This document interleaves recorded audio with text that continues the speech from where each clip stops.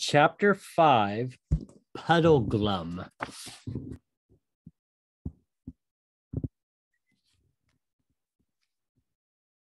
Jill was asleep. Ever since the Owls' Parliament began, she had been yawning terribly, and now she had dropped off. She was not at all pleased at being waked again, and at finding herself lying on bare boards in a dusty belfry sort of place, completely dark and almost completely full of owls. She was even less pleased when she heard that they had to set off for somewhere else, and not apparently for bed, on the owl's back. "Oh, come on, Paul, buck up," said Scrub's voice. "After all, it is an adventure." "I'm sick of adventures," said Jill crossly. She did, however, consent to climb onto Glimfeather's back, and was thoroughly waked up, for a while, by the unexpected coldness of the air when he flew out with her into the night. The moon had disappeared, and there were no stars. Far behind her, she could see a single lighted window well above the ground, doubtless in one of the towers of Cair Paravel. It made her long to be back in that delightful bedroom, snug in bed, watching the firelight on the walls. She put her hands under her cloak and wrapped it tightly round her. It was uncanny to hear two voices in the dark air a little distance away. Scrub and his owl were talking to one another. "He doesn't sound tired," thought Jill. She did not realize that he had been on great adventures in that world before, and that the Narnian air was bringing back to him a strength he had won when he sailed the eastern seas with King Caspian. Jill had to pinch herself to keep awake, for she knew that if she dozed on Glimfeather's back, she would probably fall off. When at last the two owls ended their flight, she climbed stiffly off Glimfeather and found herself on flat ground. A chilly wind was blowing, and they appeared to be in a place without trees. "To-hoo! To-hoo!" Glimfeather was calling. "Wake up, Puddleglum! Wake up!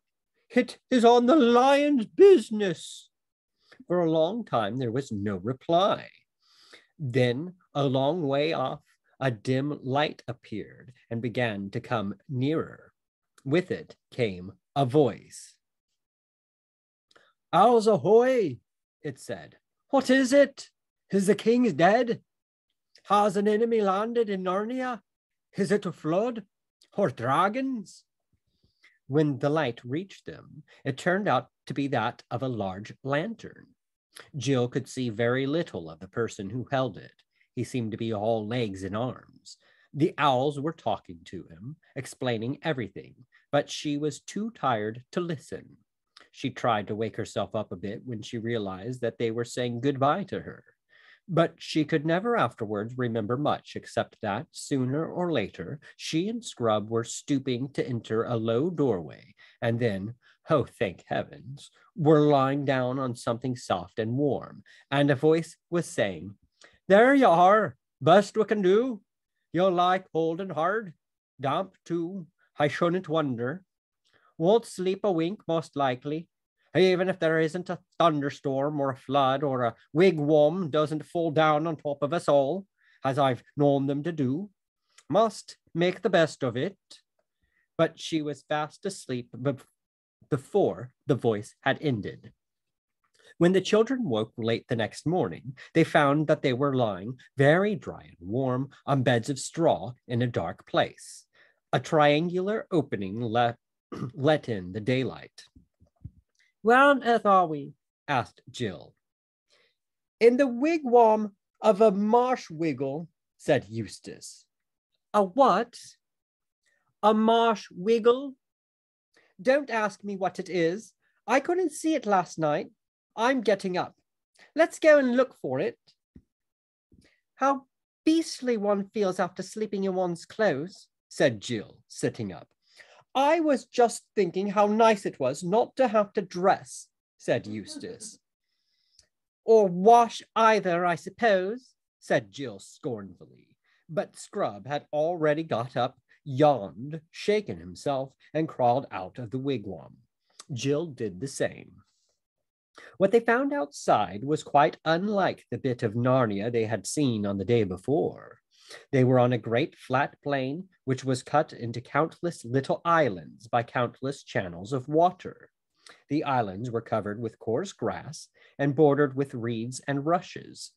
Sometimes there were beds of rushes about an acre in extent.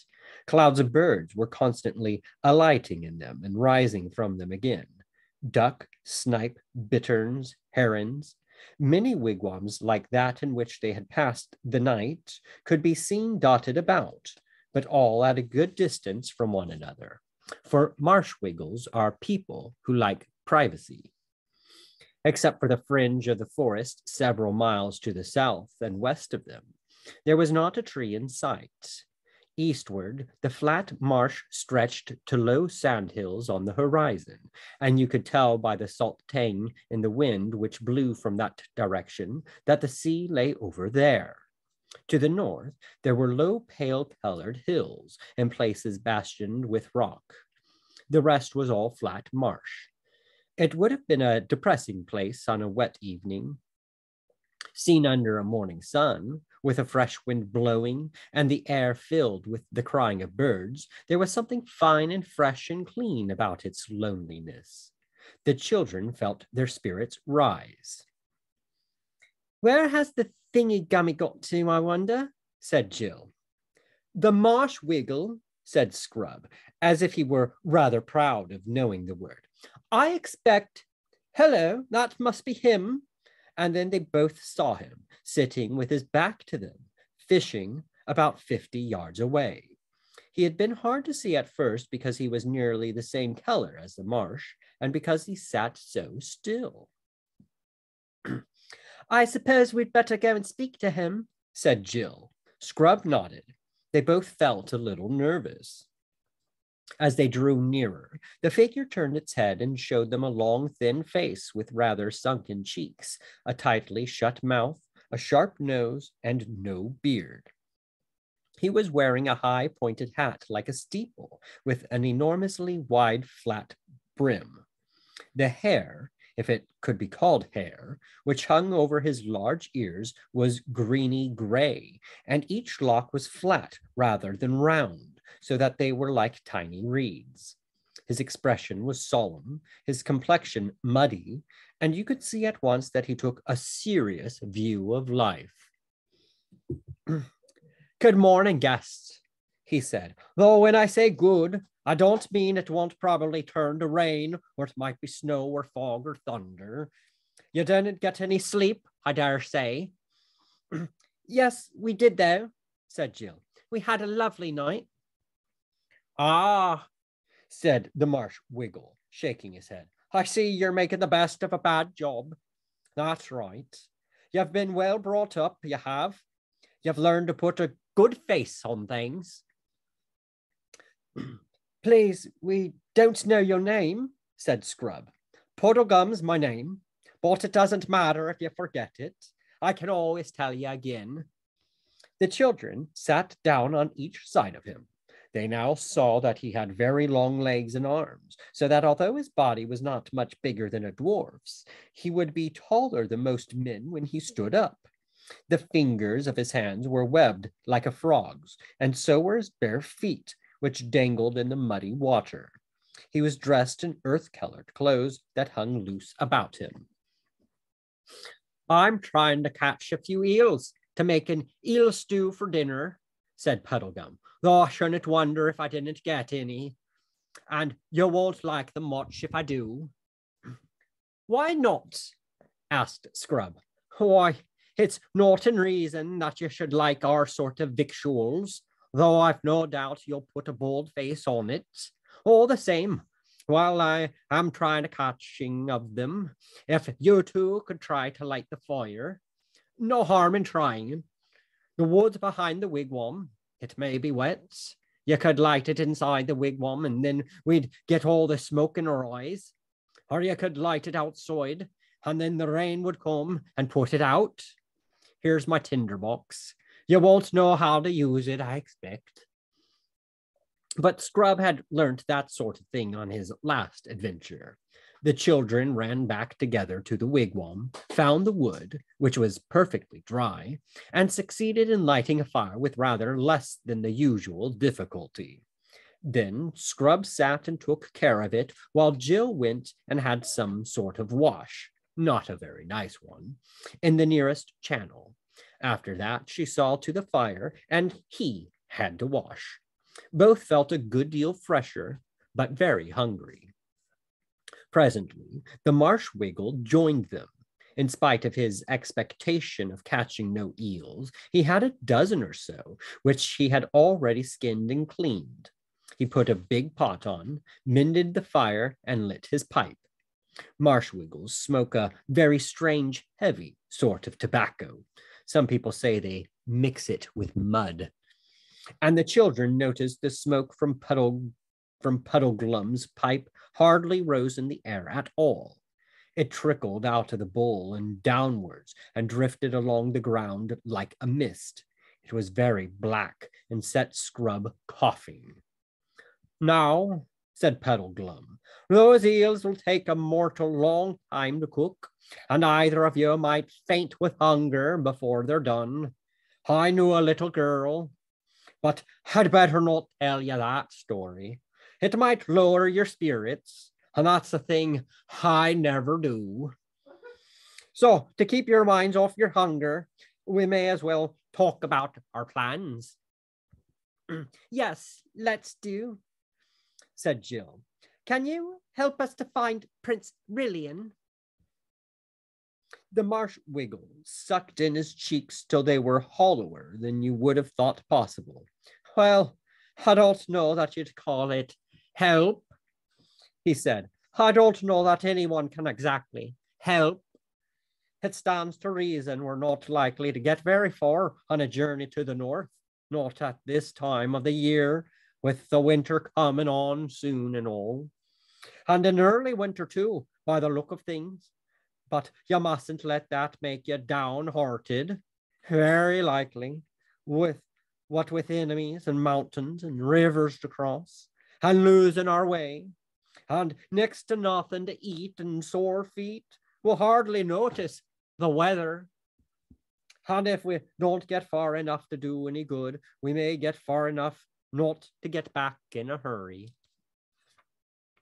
Both children noticed that he said we, not you, and both exclaimed at the same moment, Are you coming with us? Oh, yes, I'm coming, of course. Might as well, you see. I don't suppose we shall ever see the king back in Narnia, now that he's once set off for foreign parts, and he had a nasty cough when he left. Then there's Trumpkin. He's failing fast, and you'll find there'll have been a bad harvest after this terrible dry summer. And I shouldn't wonder if some enemy attacked us. Mark my words. And how shall we start? Said Scrub.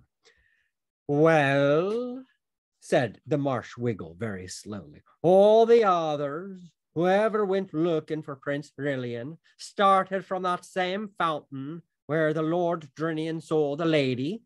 They went north, mostly. And as none of them ever came back, we can't exactly say how they got on.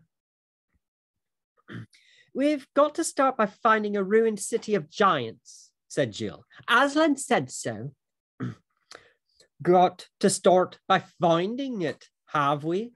Answered Puddleglum. Not allowed to start by looking for it, I suppose.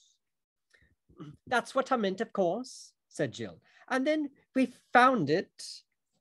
And then when we found it, yes, when, said Puddleglum very dryly. Doesn't anyone know where it is? Asked Scrub. I don't know about anyone, said Puddleglum. And I won't say I haven't heard of that ruined city. You wouldn't start from the fountain, though. You'd have to go across Ettinsmoor. That's where the ruined city is, if it's anywhere. But I've been as far in that direction as most people, and I never got to any ruins, so I won't deceive ya. Where's Ettenmore? Said Scrub. Look over there, northward, said Puddleglum, pointing with his pipe. See those hills and bits of cliff? That's the beginning of Ettonsmore. But there's a river between it and us, the river Shribble. No bridges, of course. I suppose we can ford it, though, said Scrub. Well, it has been forded, admitted the Marsh Wiggle. Perhaps we shall meet people on Ettonsmore who can tell us the way, said Jill. You're right about meeting people, said Puddleglum. What sort of people live there? She asked. It's not for me to say. They aren't all right in their own way, answered Puddleglum. If ya like their way. Yes, but what are they? Pressed Jill. There are so many strange creatures in this country. I mean, are they animals or birds or dwarfs or what? The Marsh Wiggle gave a long whistle.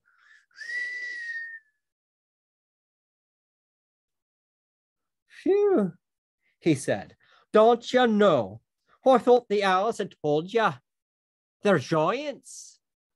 Jill winced. She had never liked giants, even in books, and she had once met one in a nightmare.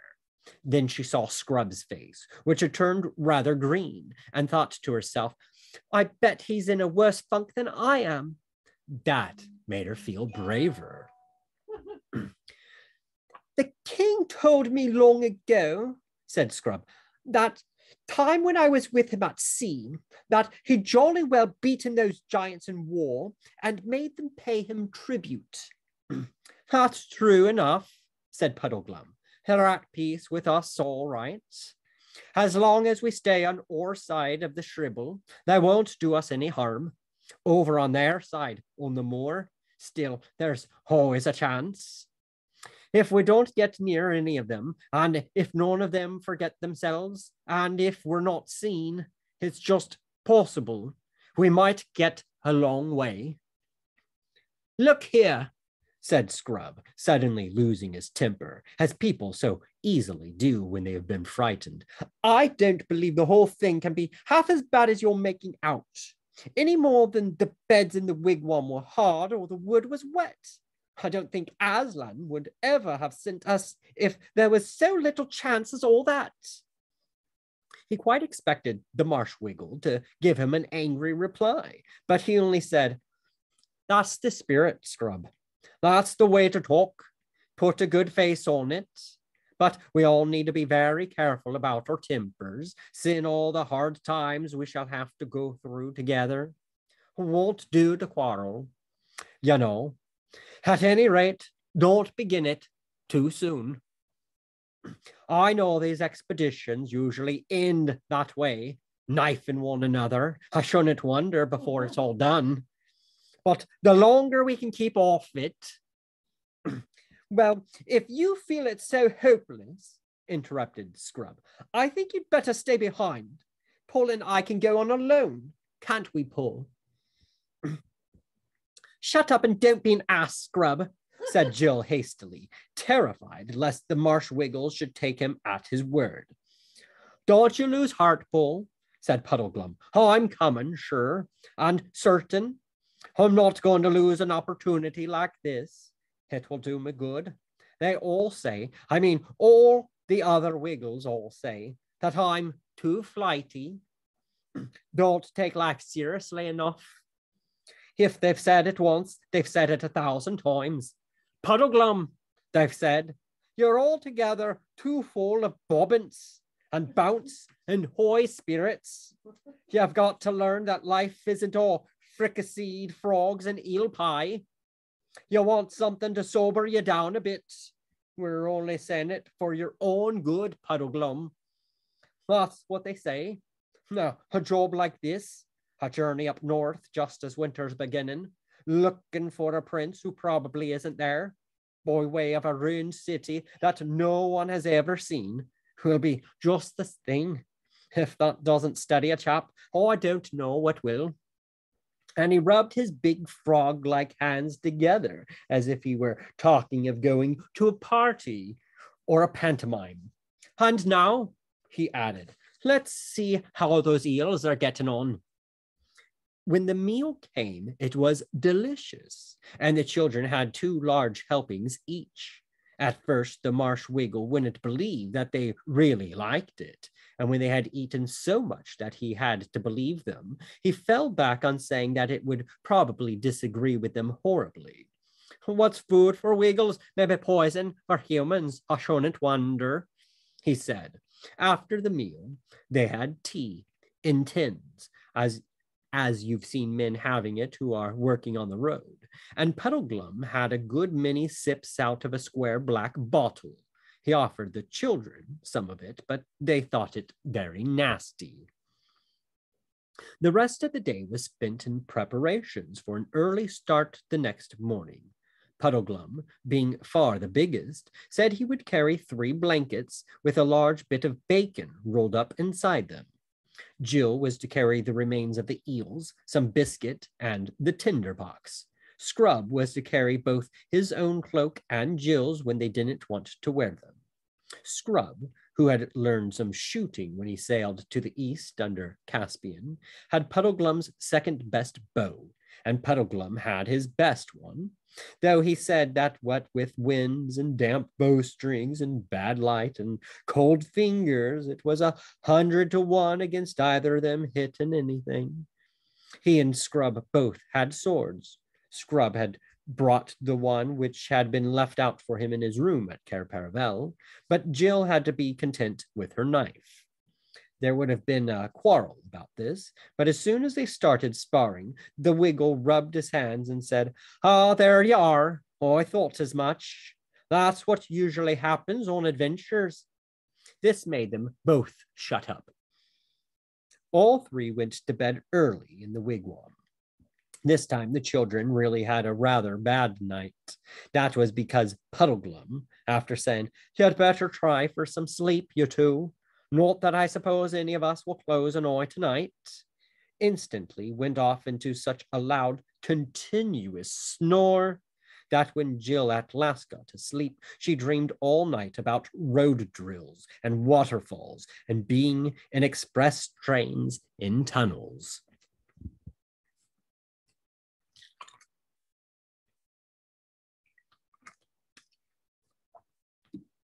Chapter 6, The Wild Wastelands of the North.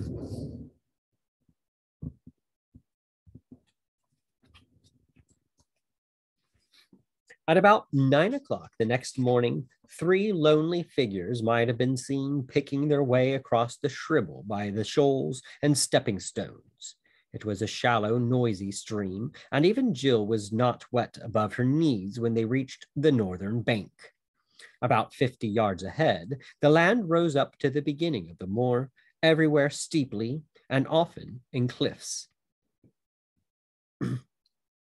"I suppose that's our way," said Scrub, pointing left and west to where a stream flowed down from the moor through a shallow gorge, but the marsh wiggle shook his head. "The giants mainly live along the side of that gorge," he said. "You might say the gorge was like a street to them. We'll do better straight ahead, even though it's a bit steep." They found a place where they could scramble up, and in about 10 minutes stood panting at the top. They cast a longing look back at the valley land of Narnia, and then turned their faces to the north. The vast, lonely moor stretched on and up as far as they could see. On their left was rockier ground. Jill thought that must be the edge of the Giant's Gorge, and did not much care about looking in that direction. They set out. It was good, springy ground for walking, and a day of pale winter sunlight. As they got deeper into the moor, the loneliness increased. One could hear peewits and see an occasional hawk. When they halted in the middle of the morning for a rest and a drink in a little hollow by a stream, Jill was beginning to feel that she might enjoy adventures after all, and said so. "We haven't had any yet," said the marsh wiggle. Walks after the first halt like school mornings after break or railway journeys after changing trains, never go on as they were before. When they set out again, Jill noticed that the rocky edge of the gorge had drawn nearer, and the rocks were less flat, more upright than they had been. In fact, they were like little towers of rock. And what funny shapes they were. I do believe, thought Jill, that all the stories about giants might have come from those funny rocks. If you were coming along here when it was half dark, you could easily think those piles of rocks were giants. Look at that one now. You could almost imagine that the lump on top was a head. It would be rather too big for the body, but it would do well enough for an ugly giant. And all that bushy stuff. I suppose it's heather and bird's nests, really. Wouldn't it do quite well for hair and beard? And the things sticking out on each side are quite like ears. They'd be horribly big, but then I dare say giants would have big ears, like elephants, and oh, her blood froze. The thing moved. It was a real giant. There was no mistaking it. She had seen it turn its head. She had caught a glimpse of the great, stupid, puff-cheeked face. All the things were giants, not rocks. There were 40 or 50 of them, all in a row, obviously standing with their feet on the bottom of the gorge and their elbows resting on the edge of the gorge, just as men might stand leaning on a wall, lazy men on a fine morning after breakfast. Keep straight on, whispered Puddleglum, who had noticed them too. Don't look at them, and whatever you do, don't run. They'd all be after us in a moment. So they kept on, pretending not to have seen the giants. It was like walking past the gate of a house where there's a fierce dog, only far worse. There were dozens and dozens of these giants. They didn't look angry or kind or interested at all. There was no sign that they had seen the travelers. Then, whiz, whiz, whiz, some heavy object came hurtling through the air, and with a crash, a big boulder fell about 20 paces ahead of them, and then thud, another fell 20 behind. Are they aiming at us? Asked Scrub. No, said Puddleglum. We'd be a good deal safer if they were. They're trying to hit that cairn over there to the right. They won't hit it, you know. Hit's safe enough. They're such very bad shots. They play cockshies most fine mornings, about the only game they're clever enough to understand. It was a horrible time. There seemed no end to the line of giants, and they never ceased hurling stones, some of which fell extremely close. Quite apart from the real danger, the very sight and sound of their faces and voices were enough to scare anyone. Jill tried not to look at them.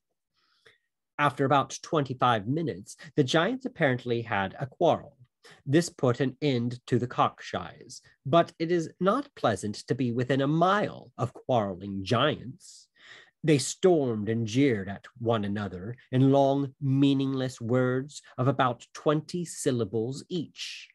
They foamed and gibbered and jumped in their rage, and each jump shook the earth like a bomb. They lammed each other on the head with great clumsy stone hammers, but their skulls were so hard that the hammers bounced off again, and then the monster who had given the blow would drop his hammer and howl with pain because it had stung his fingers. But he was so stupid that he would do exactly the same thing a minute later. This was a good thing in the long run, for by the end of an hour, all the giants were so hurt that they sat down and began to cry. When they sat down, their heads were below the edge of the gorge, so that you saw them no more. But Jill could hear them howling and blubbering and boo-hooing like great babies, even after the place was a mile behind. That night, they bivouacked on the bare moor, and Puddleglum showed the children how to make the best of their blankets by sleeping back to back. The backs keep each other warm, and you can then have both blankets on top. But it was chilly even so, and the ground was hard and lumpy. The marsh wiggle told them they would feel more comfortable if only they thought how very much colder it would be later on and further north, but this didn't cheer them up at all. They traveled across Etons Moor for many days, saving the bacon and living chiefly on the moorfowl. They were not, of course, talking birds, which Eustace and the Wiggle shot. Jill rather envied Eustace for being able to shoot. He had learned it on his voyage with King Caspian. As there were countless streams on the moor, they were never short of water. Jill thought that when, in books, people live on what they shoot, it never tells you what a long, smelly, messy job it is plucking and cleaning dead birds, and how cold it makes your fingers. But the great thing was that they met hardly any giants. One giant saw them, but he only roared with laughter and stumped away about his own business. About the 10th day, they reached a place where the country changed. They came to the northern edge of the moor and looked down a long, steep slope into a different and grimmer land. At the bottom of the slope were cliffs. Beyond these, a country of high mountains, dark precipices, stone valleys, ravines so deep and narrow that one could not see far into them, and rivers that poured out of echoing gorges to plunge sullenly into black depths. Needless to say, it was Puddleglum who pointed out a sprinkling of snow on the more distant slopes. But there'll be more on the north side of them, I shouldn't wonder, he added. It took them some time to reach the foot of the slope, and when they did, they looked down from the top of the cliffs at a river running below them from west to east. It was walled in by precipices on the far side as well as on their own, and it was green and sunless, full of rapids and waterfalls. The roar of it shook the earth even where they stood. The bright side of it is, said Puddleglum, that if we break our necks getting down the cliff, then we're safe from being drowned in the river. What about that? Said Scrub suddenly, pointing upstream to their left. Then they all looked and saw the last thing they were expecting, a bridge. And what a bridge, too! It was a huge single arch that spanned the gorge from cliff top to cliff top, and the crown of that arch was as high above the cliff tops as the dome of St. Paul's is above the street. Why, it must be a giant's bridge, said Jill.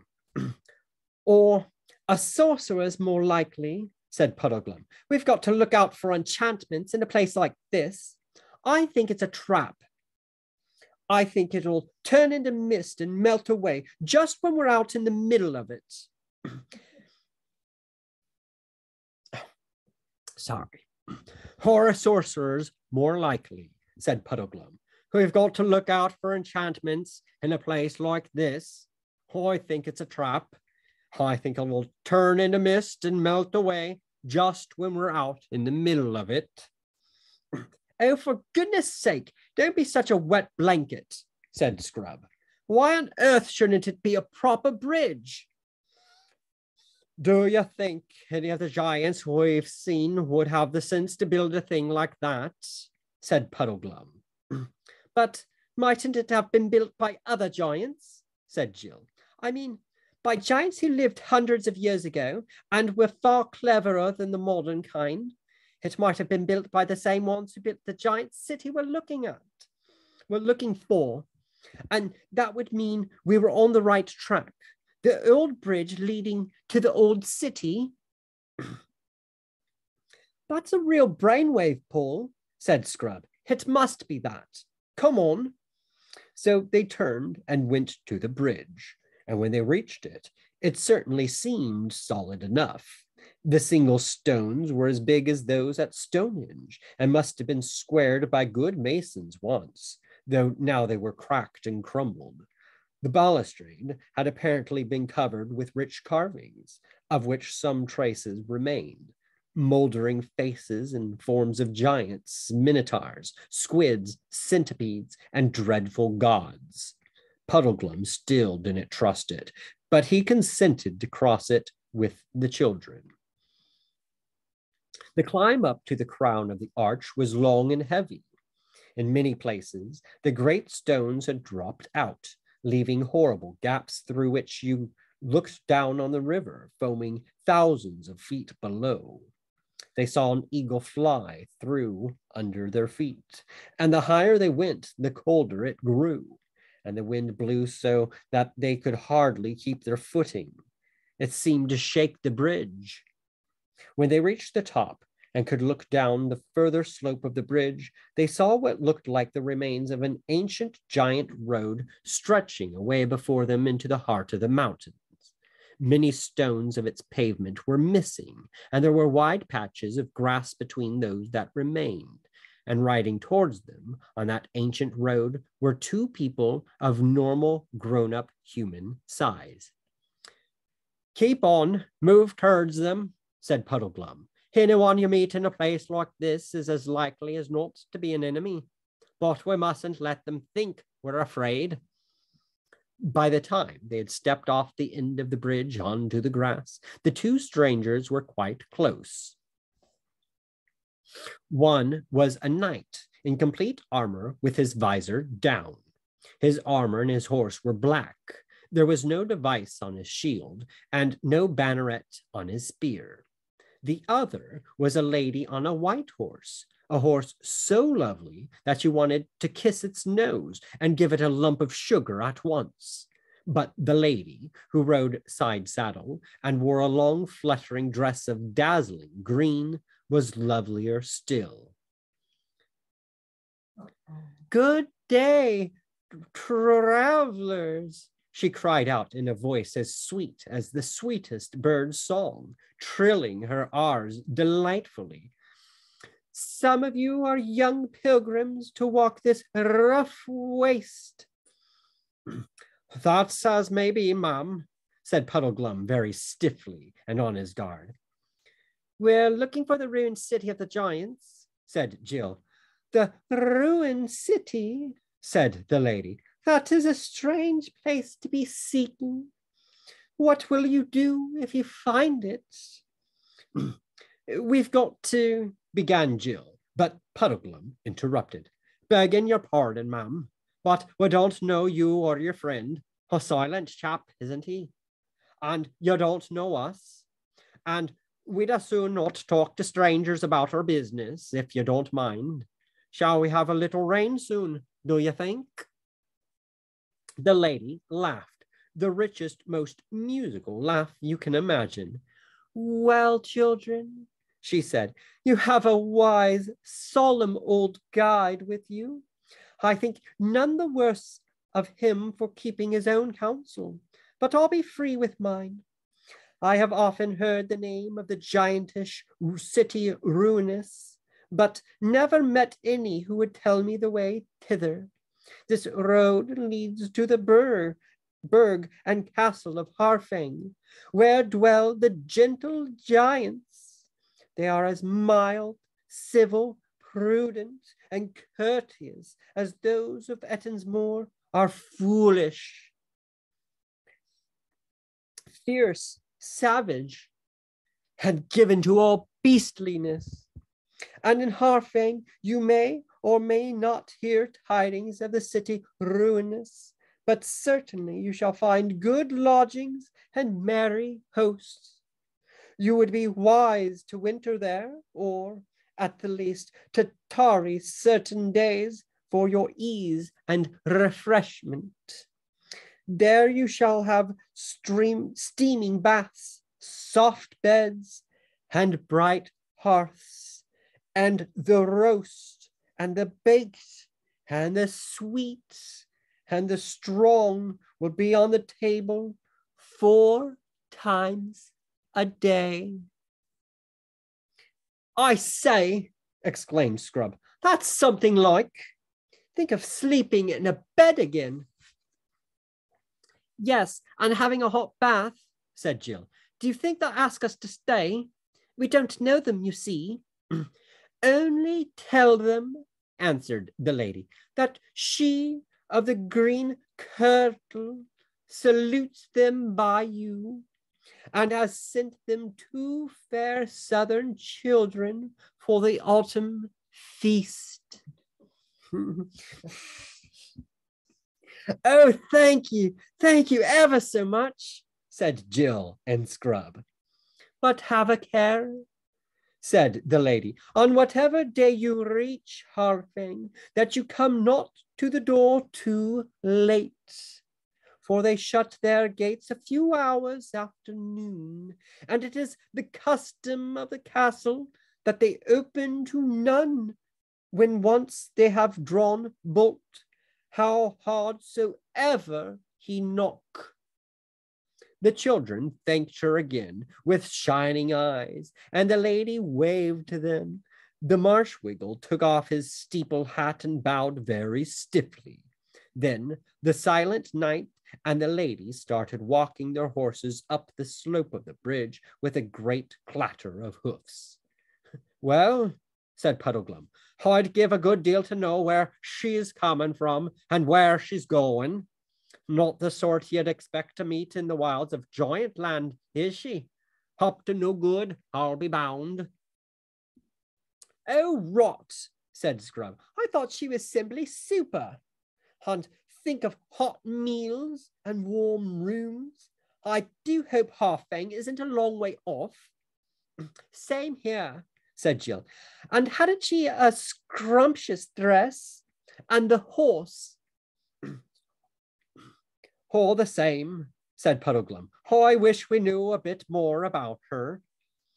I was going to ask her all about herself, said Jill, but how could I when you wouldn't tell her anything about us? Yes, said Scrub, and why were you so stiff and unpleasant? Didn't you like them? Them, said the Wiggle. Who's them? I only saw one. Didn't you see the knight? Asked Jill. I saw a suit of armour, said Puddleglum. Why didn't he speak?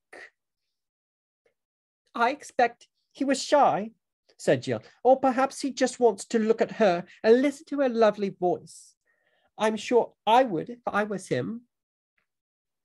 I was wondering, remarked Puddleglum, what you'd really see if you lifted up the visor of that helmet and looked inside.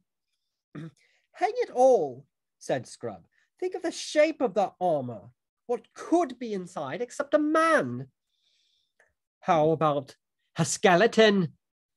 Asked the Marshwiggle with ghastly cheerfulness. Or perhaps, he added as an afterthought, nothing at all. I mean, nothing you could see. Someone invisible. Really, Puddleglum, said Jill with a shudder, you do have the most horrible ideas. How do you think of them all? Oh, bother his ideas, said Scrub. He's always expecting the worst, and he's always wrong. Let's think about those gentle giants and get on to Harfang as quickly as we can. I wish I knew how far it was. And now they nearly had the first of those quarrels which Puddleglum had foretold. Not that Jill and Scrub hadn't been sparring and snapping at each other a good deal before, but this was the first really serious disagreement. Puddleglum didn't want them to go to Harfang at all. He said he didn't know what a giant's idea of being gentle might be, and that anyway, Aslan's signs had said nothing about staying with giants, gentle or otherwise. The children, on the other hand, who were sick of wind and rain and skinny fowl roasted over campfires and hard cold earth to sleep on, were absolutely dead set to visit the gentle giants. In the end, Puddleglum agreed to do so, but only on one condition. The others must give an absolute promise that, unless he gave them leave, they would not tell the gentle giants that they came from Narnia, or that they were looking for Prince Rilian. And they gave him this promise and went on. After that talk with the lady, things got worse in two different ways. In the first place, the country was much harder. The road led through endless narrow valleys down which a cruel north wind was always blowing in their faces. There was nothing that could be used for firewood, and there were no nice little hollows to camp in, as there had been on the moor. And the ground was all stony, it made your feet sore by day, and every bit of you sore by night. In the second place, whatever the lady had intended by telling them about Harfang, the actual effect on the children was a bad one. They could think about nothing but beds and baths and hot meals, and how lovely it would be to get indoors. They never talked about Aslan, or even about the lost prince now. And Jill gave up her habit of repeating the signs over to herself every night and morning. She said to herself at first that she was too tired, but she soon forgot all about it. And though you might have expected that the idea of having a good time at Harfang would have made them more cheerful, it really made them more sorry for themselves and more grumpy and snappy with each other and with Puddleglum. At last they came one afternoon to a place where the gorge in which they were traveling widened out, and dark fir woods rose on either side. They looked ahead and saw that they had come through the mountains. Before them lay a desolate rocky plain. Beyond it, further mountains capped with snow. But between them and those further mountains rose a low hill with an irregular, flattish top. "Look, look!" cried Jill, and pointed across the plain. And there, through the gathering dusk, from beyond the flat hill, everyone saw lights. Lights! Not moonlight nor fires, but a homely, cheering row of lighted windows. If you have never been in the wild wilderness day and night for weeks, you will hardly understand how they felt. "Harfang!" cried Scrub and Jill in glad, excited voices, and "Harfang!" Harfang, repeated Puddleglum in a dull, gloomy voice. But he added, "Hello, wild geese," and had the bow off his shoulder in a second. He brought down a good fat goose. It was far too late to think of reaching Harfang that day, but they had a hot meal and a fire, and started the night warmer than they had been for over a week. After the fire had gone out, the night grew bitterly cold, and when they woke next morning, their blankets were stiff with frost. "Never mind," said Jill, stamping her feet. "Hot baths tonight."